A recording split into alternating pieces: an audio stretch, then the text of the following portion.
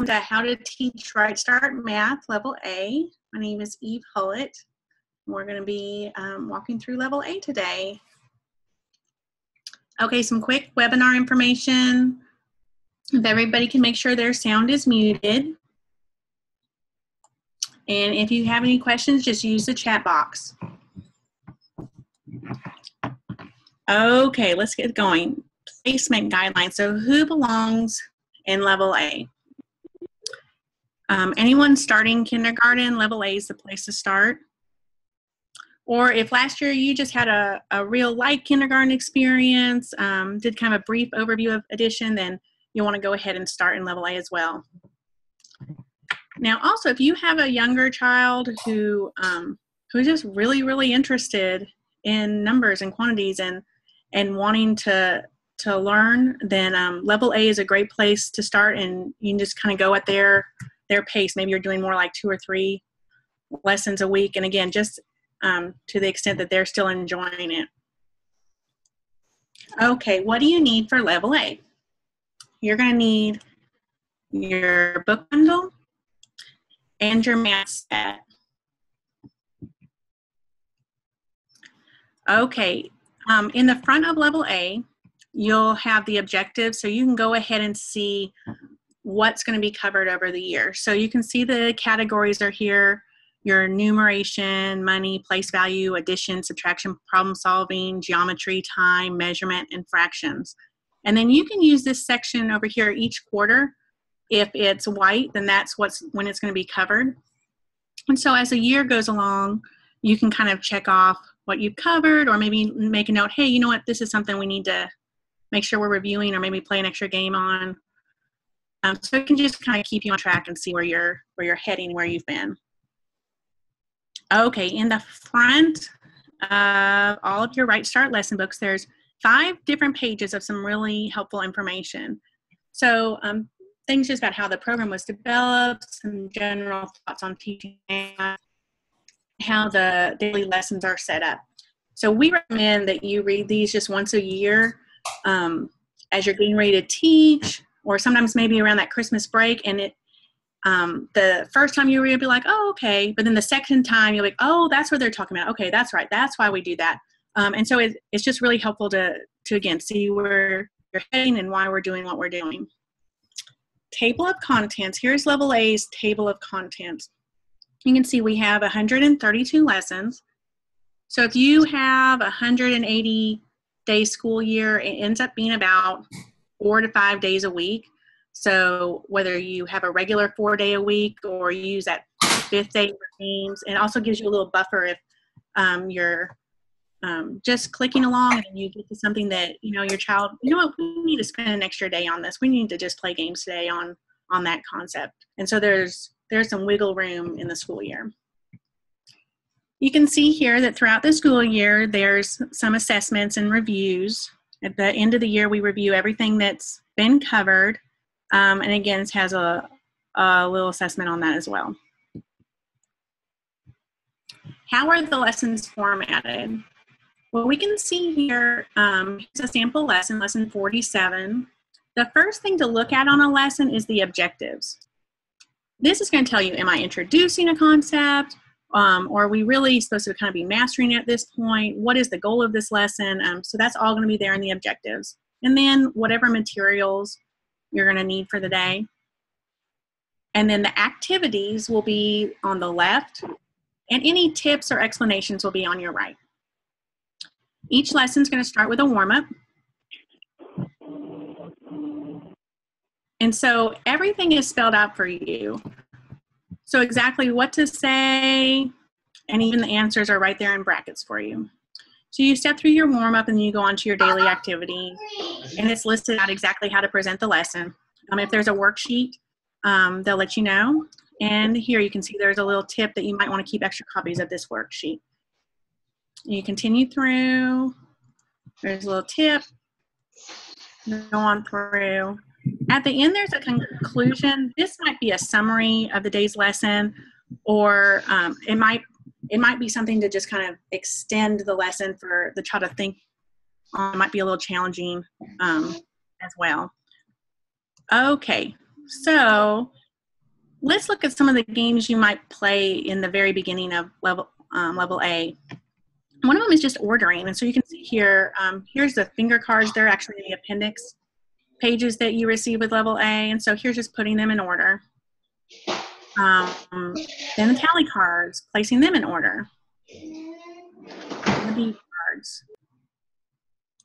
Now, if you notice, there's actually more than one way to order something. That seems like not really a big deal to us as adults, but for the kids, it's another nuance that they're expanding their understanding of quantities, and so it's all in there for a purpose. So if you notice each of the games, you're like, those are very similar, then you'll probably see there's something just slightly different that we're bringing out another concept with. Okay, games. Why do we play games? Games are to math what books are to reading. They give us an interesting repetition that we need for that automatic response.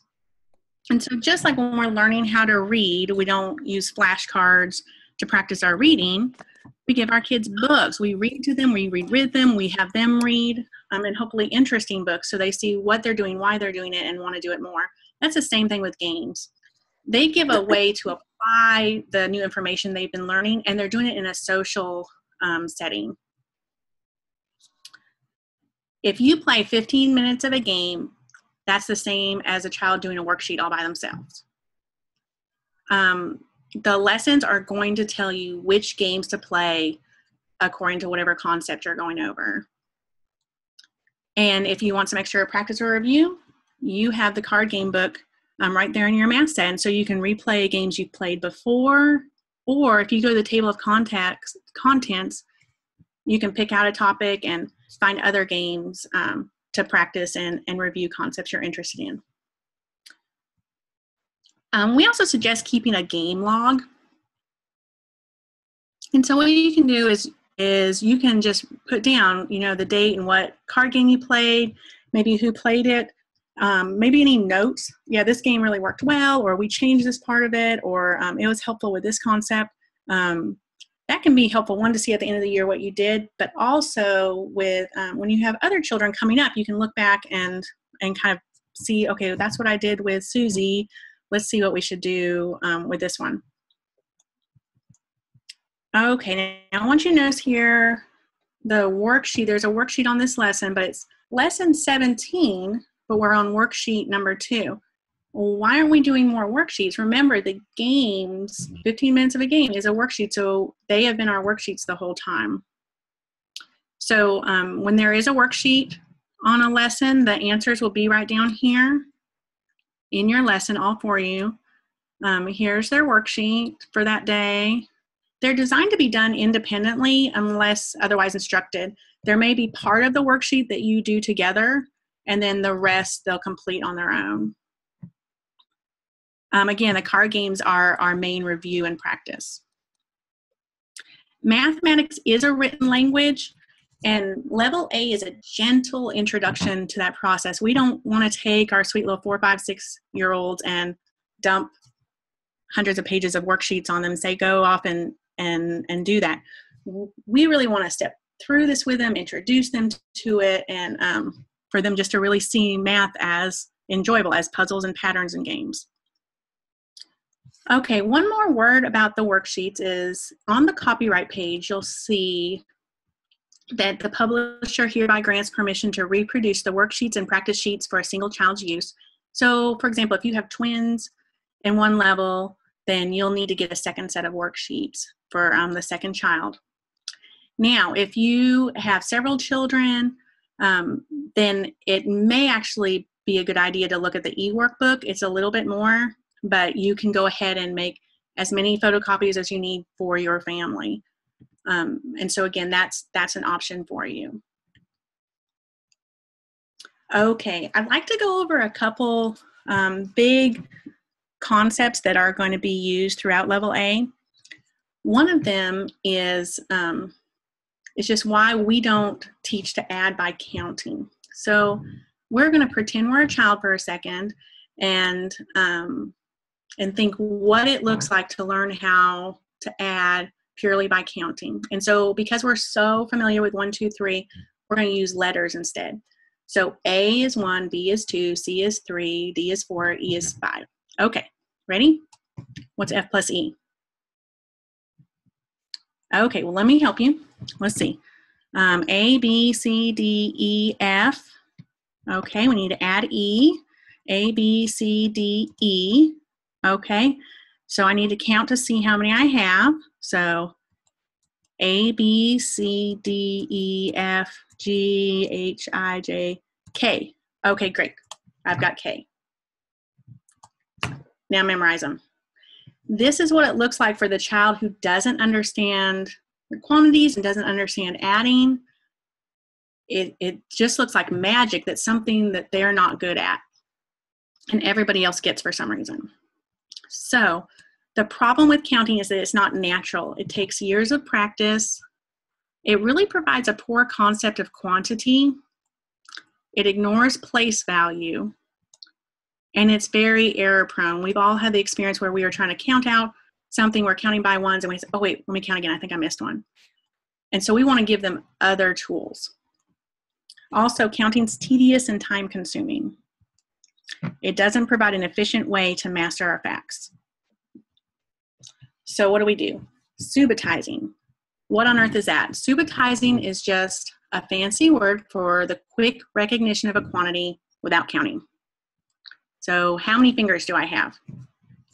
3, right? And none of you had to count. We can do this from very young ages. It's something that we're just born with, that we can actually do that up to 5. Children who subitize, it's just been found that if you can recognize quantities and you understand the quantities, you're going to perform better in math. It allows the child to grasp the whole and the elements at the same time. And it seems like this is a skill that we need to understanding what the counting process even means. Okay, now if you're introducing to your child, you say, how many fingers? And the child counts 1, 2, 3. Say, okay, great. Can you do it again without counting? Yeah, I've got 3. And so you're encouraging them to go ahead and see that quantity. Another thing that we're going to use is that AL Abacus. There are abacuses all over the world. Abacus just means beads on a frame. And so all different types of abacuses exist, and the beads can represent different quantities, and they're used different ways. But we're going to look at the AL Abacus that was designed specifically for introducing the arithmetic concepts to children.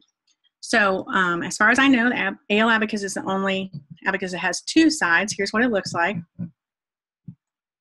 It's a visual and a tactile manipulative.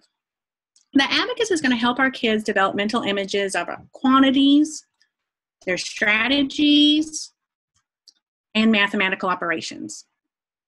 It's going to promote subitizing, and here's what it's going to look like when we use it with our children. So when we're just starting out and we've been working with our quantities, we can say, okay, show me 3. Yay, good job. That's 3. Now show me 3 on your abacus. Great. Okay. Now if they go 1, 2, 3, then we're going to say, okay, good, good. Now we're going to nudge it over just a little bit and say, okay, can you show me 3 again?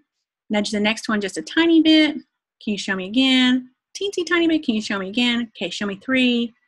And they go on. Now occasionally, not very often, but occasionally there's a child who the color throws them off. If so, just nudge that one time. Can you show me 3? 3, and they work their way down. And it's amazing. If a child puts 4 over, they will self-correct because they see that it won't match the pattern. 3, 3, 3. Okay, great. So we have 3, and this is the symbol for 3. Now this seems just obvious to us as adults because we've been doing this for so many years, but it's very important that children understand that this is the symbol for 3, but this is actually 3. If they don't understand that, then there's going to be a lot of confusion going on down the road. Okay, so we move on. Show me 5. Yay, it's all the fingers. It's all the beads. And there's the symbol 5. We keep working. Show me 7. Yay, and you notice they're using their left hand for the 5 and their right for the 2, and it matches the beads so they can see it right there. Oh yeah, 7's 5 and 2. I can see that. I don't have to count. And there's my symbol for 7. Okay, show me 10. Yay! And all the fingers, all the beads, there's 10, and there is our symbol for 10. You'll see an activity called Building the Stairs. This is basically counting with a purpose where they can enter 1, 2, 3, 4. They can see the patterns that are in their quantities, and they actually see the quantity. Okay, what does adding look like on the abacus? When we're starting out with our little guys, 4 plus 3, we have 4. Okay, now add 3 more. I've seen that before. That's 7. Great. It's right there. There's no counting. They can see the quantities and how they fit together. Okay, the abacus, you need to have a physical abacus there so that you can develop that mental image. And so you need to let your children use that over and over so that practice is just becoming ingrained in them. They're going to start with a real abacus that they're seeing and touching and moving and manipulating. Then they'll move to imaginary and then finally to a mental. Now the imaginary abacus can actually come in, there's kind of 2 versions of this. One is where you leave the physical abacus in front of them and they don't touch it, but just imagine moving the beads so they can still combine the quantities together and do whatever arithmetic they're doing. The other version is where there's not a physical real abacus in front of them. Instead, they're imagining it, but they're actually using their hand and moving it. That may be looking down or looking up in the air and imagining that they're moving that over. Some kids use both, some just use one. Depends on what works best for them. And then finally to a mental abacus where you're just seeing the quantities. There's no movement or anything. You're just seeing how the quantities fit together and it makes sense. In your teacher manual in the lesson book, it will suggest when to consider using a mental abacus. But one note is that if you're zooming along, everything's been going great, and then you hit a concept that's harder for a child and they're struggling or falling into counting or guessing, let them use the abacus. Leave it out. It's not cheating. If they don't have that comfort level yet, then they're just going to end up guessing. And so you want to leave out the manipulative as long as they need it. So then again, they can build that visual memory and it can become automatic. Okay, so we talked about the abacus and subitizing. Another thing that, that is different and very prevalent in level A is what we call the math way of naming numbers. A lot of times children think of 14 as 14 ones instead of 10 and 4 ones. The pattern that's needed to make sense of the 10s and 1s is hidden by our English language. So here's what it might look like. We have 1, 2, 3, 4, 5, 6, 7, 8, 9, 10. And then a lot of times kids want to say 10, 1. And that's what we're going to call the math way of counting. 10, 1, 10, 2, 10, 3, 10, 4, all the way down 10, 9. Guess what comes next? 2, 10. 2, 10, 1, 2, 10, 2, 2, 10, 3, all the way down 2, 10, 9, 3, 10, all the way down 9, 10, 9. Why do we do this? Well, just the same way that reciting the alphabet doesn't help us be able to read, counting doesn't teach arithmetic. It's the sounds of B and K and G that help us to read when we can recognize that that symbol makes that sound. It's the same thing when we recognize that numbers, what quantity they are, then we can start manipulating them with our different mathematical operations. There's only 11 words needed to count with the math way of counting. But with English language, we actually need 28 different words. And so when we don't use the math way of counting, it's almost like we've combined an English lesson and a math lesson together, which can be very confusing for some kids instead of just taking it one step at a time. Asian children, because of their language, learn mathematics using the math way of counting. And they understand place value in first grade. And studies show that only half of U.S. children understand place value at the end of 4th grade, which is what causes a ton of problems with arithmetic. Math is the science of patterns.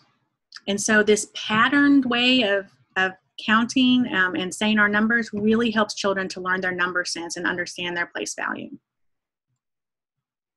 Now, any corrections that might be made to Level A or the worksheets are going to be put online.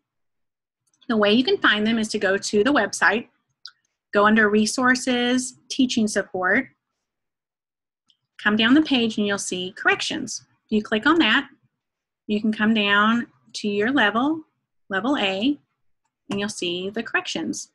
The most recent updates at the top of the page, and you can just look at your copyright page. If the printing is after that, then there's no corrections. If not, you can see them right there. There's the lesson, the date the change was made, and the correction or update. If you still find something you think, no, I think I did find a typo or something, please call us and we'll look into it and see, oh, yes, we need to correct that, or, oh, no, and we'll help to clarify that. Other website treasures are, again, under Resources. Here's pre-recorded webinars. And so there's all sorts of good information on the difference between the different editions, how to teach our different levels, like you're listening to today. Card games, there's some examples of different card games being played, how fractions are taught all the way down. And so there's some really good webinars available there. Also the blog, I would highly recommend looking here. There's some great blogs. The ladies have written just some really very readable, helpful blogs about games over the summer. We've written blogs about lots of the different games. And then also, if you can mute your self, that'd be great. As well as games, there's also information about what if I have multiple children, how do I handle teaching when I have several children in the home, how do I do the schedule, and what if I have struggling learners. There's just a lot of good information out there. Okay, and then just some quick teaching tips. If you can work on the floor, it's great, especially with our younger kids. You know, they're still kind of at an awkward size for a table, and if you can sit on the carpet with to play your game and work with the manipulatives, it actually is a lot easier. The best motivation for kids is intrinsic, and that means internally, where they are wanting to learn, they're wanting to figure this out. External rewards actually can kind of quench that intrinsic motivation. So if we're having to say, okay, you can have gummy bears if we can just get through this math lesson, then that's actually going to quench, that's going to stop working eventually. And so we really want to encourage that intrinsic desire to learn. It is just critically important that our children enjoy math. A lot of times the problem isn't math, but it's how we're teaching it. And so we want to just be aware of anytime stress. It's just difficult to learn when there is stress, and so we want to be just aware of that. And just remember, your child is doing the best they can. We're going to be introducing new concepts, and it's just fun to see them grow in this area. Okay, contact us. On the back of every single book, there's our web address and our phone number and email address. We put it there because we want you to use it. So if you have questions, call. If you have questions, email us. Look on the website for information, and we want to help this really go well for you and your child. Are there any questions? Okay, I hope you guys have a great day. Let us know if there's anything we can do for you. Bye-bye.